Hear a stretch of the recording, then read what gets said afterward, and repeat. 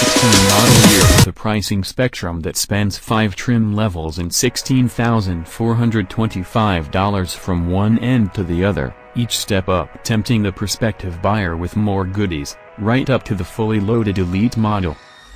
The big Honda clearly is aimed at folks whose motoring agendas include lots of hauling.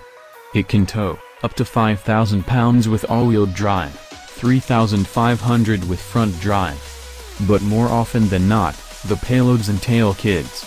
We probably don't really need to add that even though minivans are superior in almost all aspects of family hauling, pilot prospects would rather donate their kids to science than be seen in something with those telltale sliding side doors.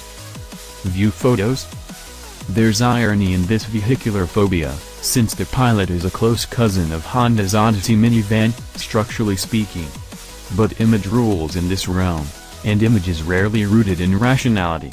Speaking of image, there are some within our walls who prefer the blockier looks of the previous generation to the slicker styling of the new. But slick is where the entire crossover segment is headed.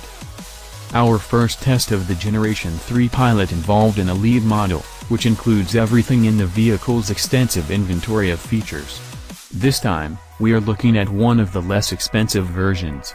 If you draw your budgetary line at a Pilot X, what do you get? What do you forego? Is there a performance sacrifice? And what do you save?